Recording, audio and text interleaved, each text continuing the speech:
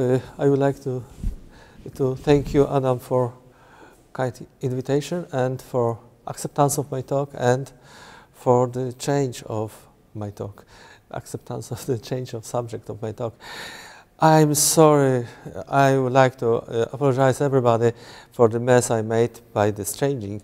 It is written that I will on the program that I will talk about monadology by Leibniz, but we know monadology, and when I was reading some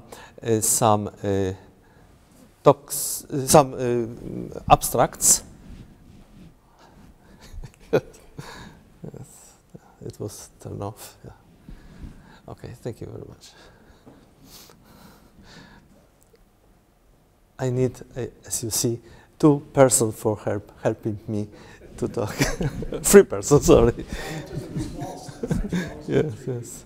So, when I was reading abstracts for this conference, of talks for this conference, I noticed that there is only lack of logical solipsism. So I think that maybe it will be better to propose you to present something else than monadology. Many years ago, really many years ago, when I was at the beginning of my work in logic, I was working.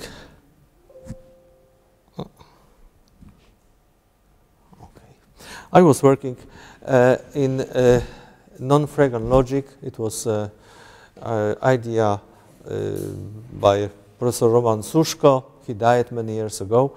And his famous calculus, SCI, realizes this abolition of this Frege axiom. What is it?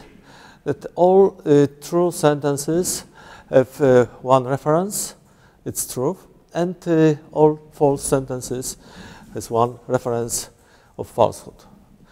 To speak in the truth, I didn't understand well. Maybe I understand, but I didn't feel this idea.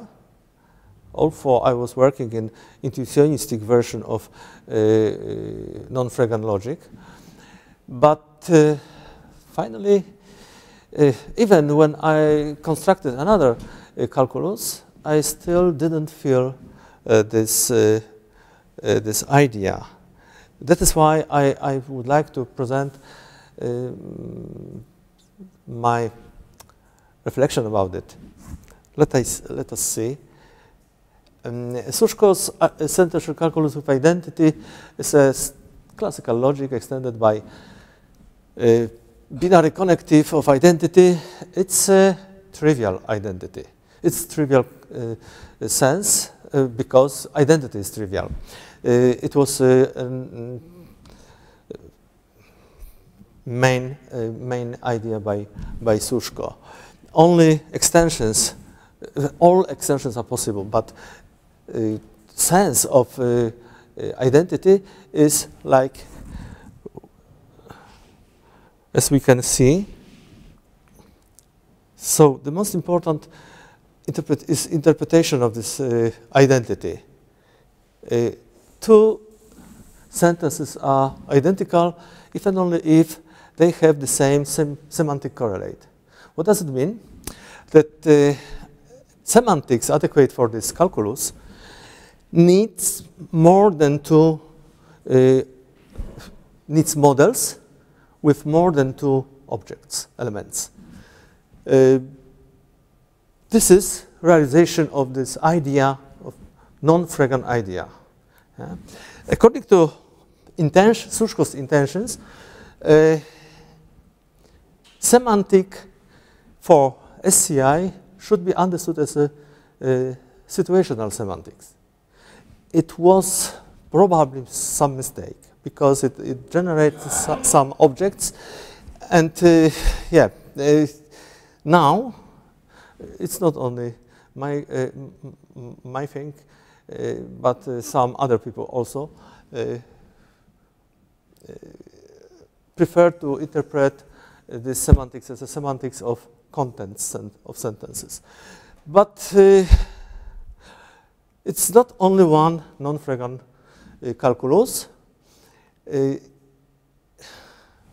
In 1997, I published, but 6 years earlier, I constructed such a calculus with non-Fregean implication, not identity.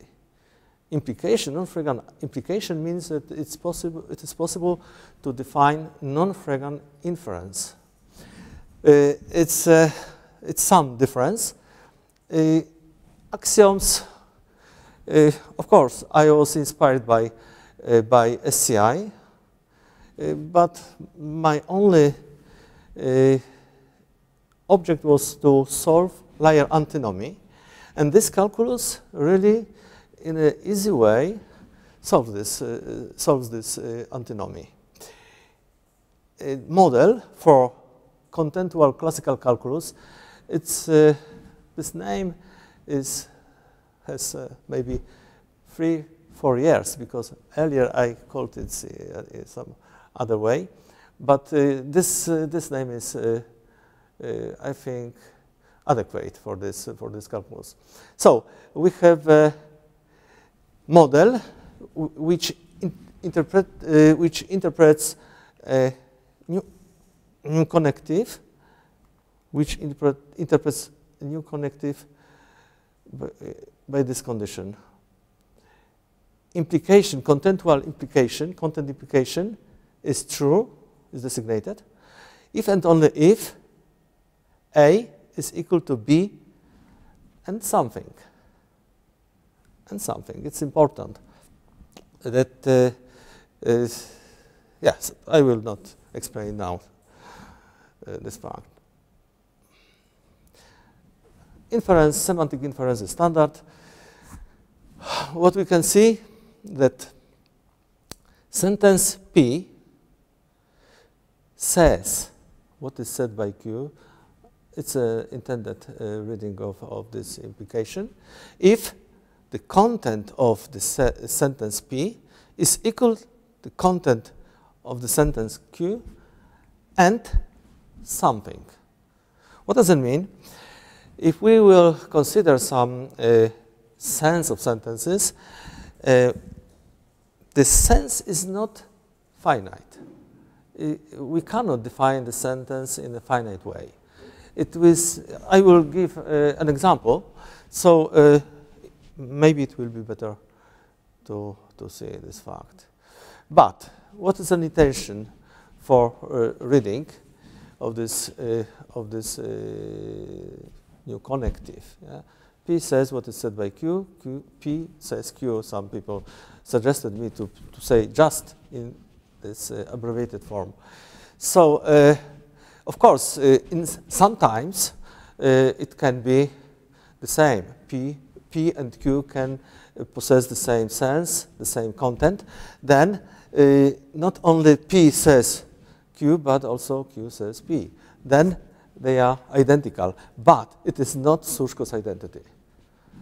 I must say that my idea was to cut Sushko's identity, trivial identity, really trivial, excellent trivial identity, on two implications, we know, in the sense of conjunction, but I couldn't. It's, I don't know if it is possible to define in structural logic, but I don't know.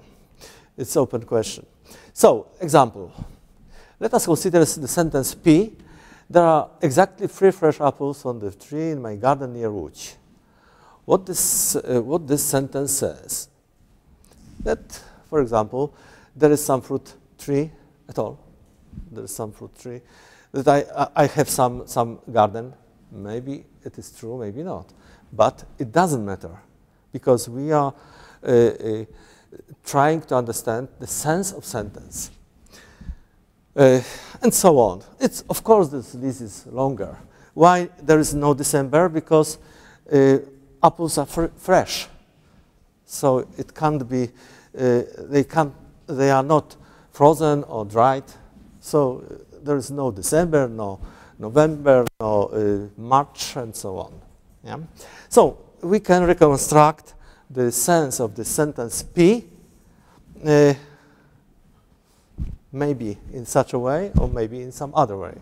It depends on our imagination or some current consciousness, I don't know. But now I think that it's more clear, this element. And something, always something. Yeah? We cannot define the sense of the sentence by some finite set of senses of other sentences. Yeah. So this is this reconstruction of the sense.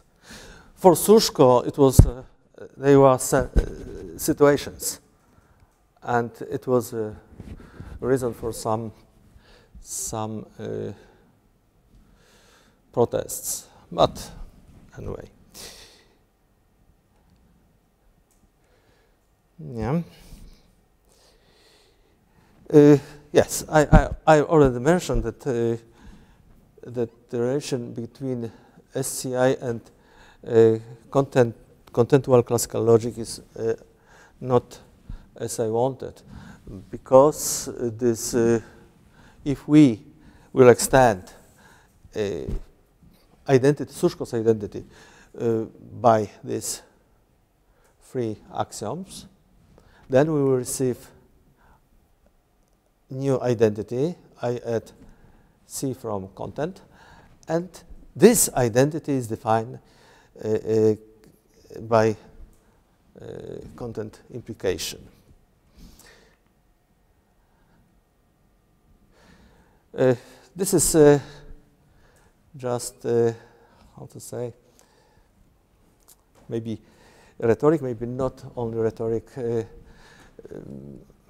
aspect of this presentation, but later I will present how linear antinomy is solved by this on the ground of this calculus, but it's so easy, like that the situation is similar to the sets theory of set theory. We know that Russell antinomy appears on theory of sets which are understood in a distributive way, but on mineralogy it doesn't exist. I think that we can see this calculus with content implication as some mineralogical version of logic. Why? First of all, we can see that the tautologies which main functor is a content implication connective are only one of these two forms, either trivial, alpha p says q, q says p, so it's the same, and conjunction. Yeah? Conjunction always says about every its conjunct. So we can see that the content interpretation of the sentence in the model, intended model is content. So the content of the sentence, if such implication is true, then the content of the sentence Q is an ingredient of the content of P, because content of Q is a whole or part of the content of P. Just I recall here a sense of how Leśniewski defined ingredient. So now we can see that many big problems, paradoxes of true functional logic. True functional means logic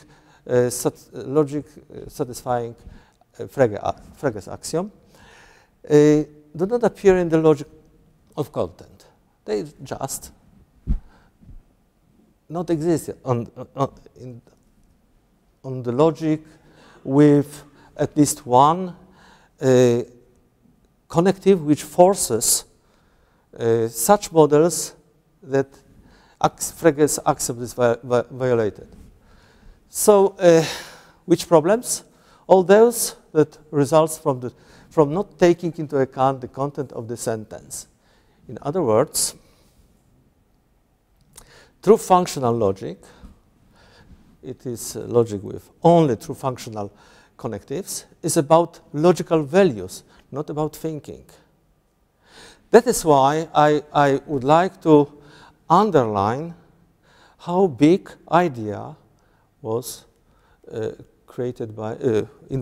invented by Sushko, because he stopped with this Frege's paradigm.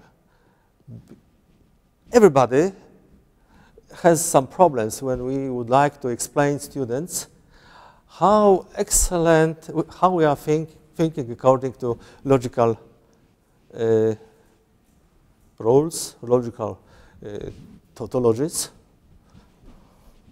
It's a problem. For example, one of the well-known, a lot of paradoxes of material implications. For any two sentences, either P implies Q or Q implies P. It's a nonsense from this point of view of the content of sentences. Of course, we say, okay, it's an example that logic is some idealization or something. No, this logic is about logical values only. This tautology is intuitive.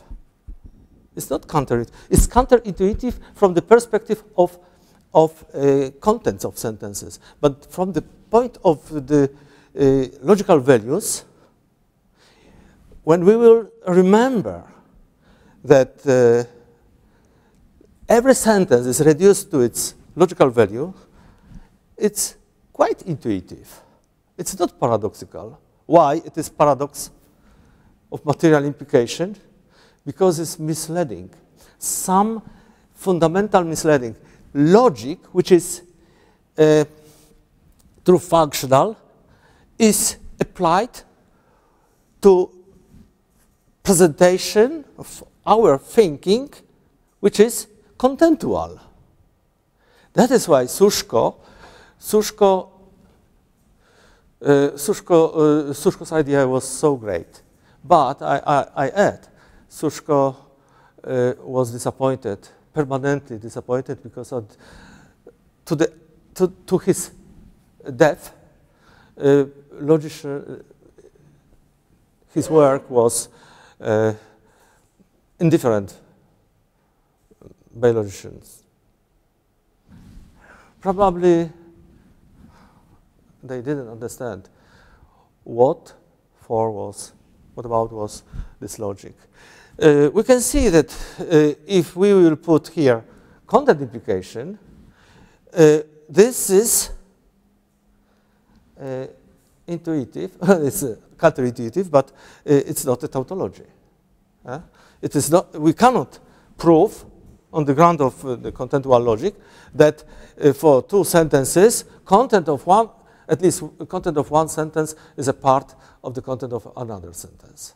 No, of course not. So Sushko's idea introduced some new paradigm in thinking about logic and developing of logic. This logic can be used for illustration of our thinking. That true functional logic should be always limited to the case with logical values. Another example, a lot of I choose some few. Ross's paradox. In Vichy, I saw that it was presented as a big, really big, important paradox. It's trivial problem because it comes from the fact that that we try to define obligatory using only true values. It's nonsense. Obligatory because a sentence expresses something obligatory because it's true? Oh, why? Many truth sentences say about such horrible cases that they shouldn't happen. So it's obligatory. But, so maybe we should use such a rule, such rules. Just example, one from many possible. That if P says what is said by Q, then if P is obligatory, then Q is obligatory. Not if P implies Q, because this implication is true functional. And on such base, we try to define contentual from its nature deontic functor. So here is mentioned by me earlier solution to the liar paradox. If we have this connective liar sentence L, we can express in such a way. L says, not L. Yeah? But there is important, another trivial axiom, not axiom, no, tautology, CCL tautology. L says L. L says what is, every sentence says what it says by this sentence. So, using some axioms we have, L is equal to L and, not L and, contradiction, and. What we want. In special case, we can prove such a sense, partial, as always, partial sense of the sentence. Somebody can say, sorry, but everything depends on this trivial tautology. It's not trivial. The form is trivial, but sense is not trivial. This tautology was known in, after many years, I discovered this fact by case. Somebody told me that, you know, that it's Buridan's thesis, well known in medieval ages. Maybe I will finish this proof. Semantic interpretation of the sentence L has a semantic correlate in the form of A0. So L says not L means that this element is designated, and either A0 is true or is not true. If it is true, we have contradiction because it must be true. It's an interpretation of this content implication, and not A is true, so A is not true. But if we have A not true, then negation is true, and everything depends on this element. Is there some false sense, which is a part of the sense of the liar sentence? Yes, we found it. Yeah, this is permanently false element of the sentence, of the content of the sentence. So we just put here Z as this sentence. We were looking for this sentence, but we found it, and it means that the sentence L is false, not being true. This is a problem. What about Buridan's thesis? When I was studying the problem of understanding of liar sentence in medieval ages, I discovered that for many medieval philosophers there was no problem because it was just false sentence. Why false? Because it was contradictory sentence. It was an opinion Buridan's, Kilvington, Bradwardine, Albert of Saxony, and others. Why? Because they believed and remember about virtual entailment principle formulated by Jean Buridan. What does it mean? This principle states that every statement in natural language implicitly asserts its own truth. What does it mean? Implicitly, not implies that it's true. Implicitly, if we would like to recognize logical value of the sentence, first we have to understand it. And if we will reconstruct the sense of the sentence, we are thinking in logic of truth. For example, if we would like to recognize this, our conference takes place in Łódź, for example, of course, we immediately recognize that it's a false sentence. But step by step, we need to understand the sentence. Yeah. So what is a semantic correlates in the logic of truth? Just that we can imagine either situation like Sushko wanted or content of sentence, but only one, that this conference takes place in another city, concrete Łódź.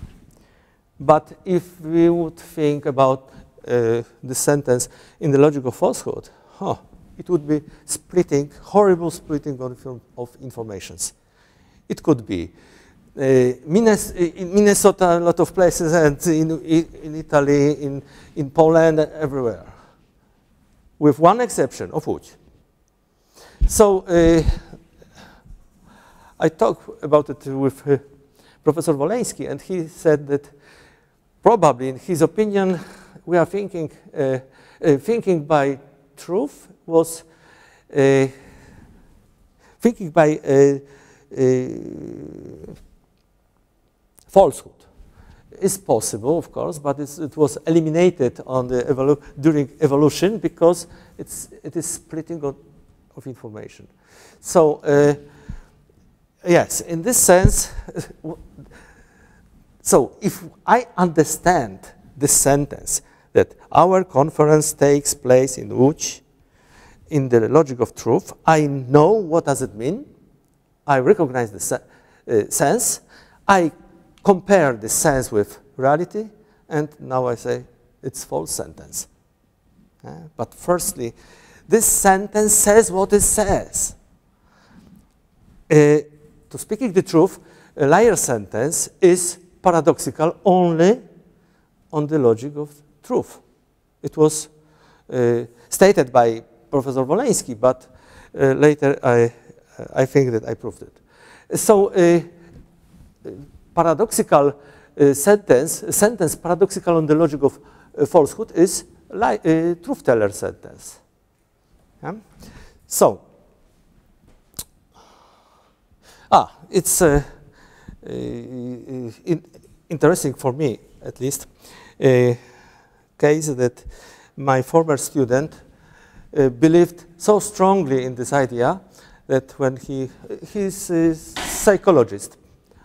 For 8 years I was working in Institute of Psychology. He attended my seminar for 3 years. Later go to Antwerp, and now he is finishing PhD thesis. But he forced me to promise that we will carry out some experiment, and finally in 2018 in Warsaw we made this experiment. What it was shown that we are really thinking it's trivial, yeah, by logic of truth, but more important that our brain, before moment when we are understanding the whole sentence, it's so-called 400N. It's a moment. Okay, I'm sorry, I will not explain it, right? Because it was some technology of neuropsychological experiments. So we shown that liar sentence, reaction of our brain on liar sentence is exactly like on false sentences, and truth teller sentence like a truth sentence. And some details are in the paper, which is still unpublished, but it has a DOI, so it is accepted, and we are waiting on the moment when the volume of sentence will appear in this text.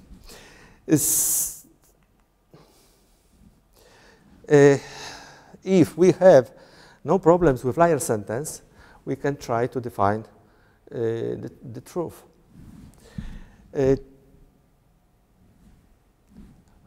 Let us extend our language for CCL by bolt 1. And in the model, let us distinguish some element, bolt I, which is a conjunction of all designated elements. In interpretation, bolt I is interpretation of 1. Then we can define the truth. Alpha, the sentence, it's an axiomatic definition, yeah, in this language. It's a tautology. We can introduce some predicate of truth, but the sense is the following. Sentence P is true if and only if it is a part of this element of our image of the world, of our model, which connect all truth beliefs. So this definition of truth coincides with, for example, science. Why something what was scientific thesis in the past now is a false thesis? Yeah, because we changed our model. These models, we have some models, some images of the world, even in our private life. I have some imagination of my neighbor. It's a true for me. When I will present to somebody his person, and I am not liar, then I will present some sentences which are true for me. Anyway, this definition, free from paradoxes, I think coincides with our everyday thinking. So, another interesting moment. I don't know if the book Fast Thinking and Slow Thinking by Kahneman and Tversky are familiar for the audience, but this is a psychological book in which Kahneman and Tversky died already before writing this book. So only Kahneman wrote this book and received Nobel Prize. He distinguished between fast thinking and slow thinking. Slow thinking is called by Kahneman and Tversky as logical. It's interesting. And fast thinking was called by them as illogical. It is clearly written in the book. Illogical. Why? Because of several biases. The most important is the Linda problem. They recall this experiment in many, many places of Israel and United States. In these both countries and universities, they made this experiment on big amounts, totally on big amounts of students. This description P we can understand as a conjunction. P is a description of Linda, which was intended by Kahneman and Tversky that it should suggest that Linda is feminist activist. So it was written in such a form. You can read it. Then they confront two sentences. Conjunction Q and R with R. What is Q and R? Q and R says Linda is active in feminist movement and Linda is bank teller. R is Linda is bank teller. They repeated this experiment with various lists of sentences. They began from the list of 10 sentences, among which this conjunction, Q and R, and of course not in symbol, they didn't use symbols, only text, written text, so in natural language. So on this list, I don't remember on which positions, we had Q and R. And they asked everybody, please order all these sentences from the most probable to the less probable. And more than 85% of people put Q and R higher on this list than R. They were shocked. Kahneman recalled this fact that Tversky was calling to him in a nervous way, what was happened, something wrong, and so on. No, they repeated, and again. Thank you. And what does it mean?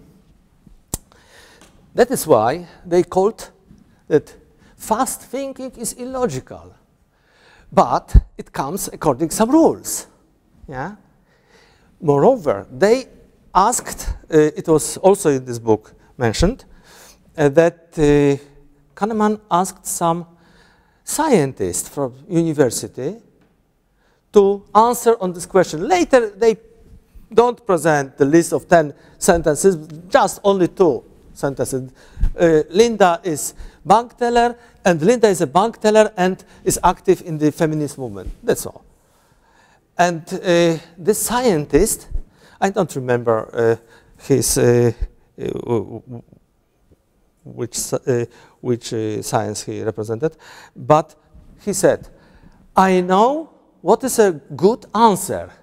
I know how I should answer on this question. But there is something in my mind which is crying, put conjunction higher. Why? Maybe it is a problem with, how to say, I don't want to say in such a strong way that wrong, but maybe it's not excellent idea to use true functional logic for describing, for explaining what is logical in our thinking. Let us see. Oh, I'm sorry, I cancelled one page. Okay, I will use whiteboard. If everybody who have to answer on the question known Linda as described, it was described by P. P was a according to intention of Kahneman and Tversky, was such written that in our notation, P would say P says Q. Yeah, P says Q, but never this. No. So P says Q is acceptable by people, and surely it would be higher than this. Several experiments confirm this fact. So P says Q, but if we would reconstruct the sense of P, we have Q and something. What does it mean? That if we will think about Linda as a concrete person, she has some flat, she has some color of hair color, she has cat or not, has dog or not, she works somewhere or not. So when we already accept this fact, we are closer to accept that she works somewhere, maybe in bank. Okay, because she is a living person. That is why, although we cannot say this, we can accept this because of this fact. Reconstruction of the sense of sentence means that we are ready to accept some new information if we have some point which is acceptable. And this is acceptable. This not. That is why I think that this is a difference, another difference, example for difference of using a true functional logic and contentual logic and negation. I add first time because I should have made it. It was tribute to Roman Suszko. Thank you.